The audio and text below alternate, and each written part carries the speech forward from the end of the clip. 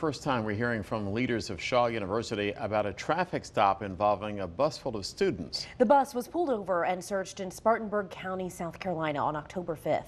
Anthony Wilson joins us live from the Shaw campus with more. Anthony? Well, John and Anna, the authorities who spoke here today did not take any questions. They cited the need to keep their opinions to themselves for now because they've asked for an investigation by the Federal Department of Justice. That said, here's what we saw and heard. First, the student government's president shared the discomfort felt by other students as South Carolina law officers stopped the bus on October the 5th. Then Shaw University President Dr. Paulette Dillard mentioned concern about the reasons given by authorities for that traffic stop. She said nothing was illegal was found that day, and there is a need to protect every individual's civil rights in situations like that stop.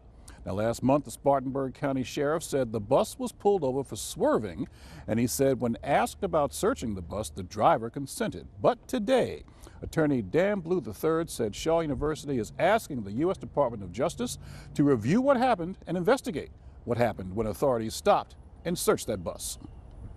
Shaw has objected to the use of an alleged lane violation as a pretext for a drug search on an interstate highway.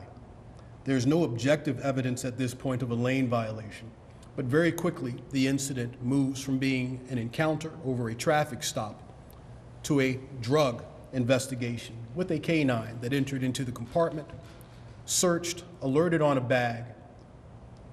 The officer picked up that bag, opened that bag, found donuts, and then proceeded to open 3 additional bags.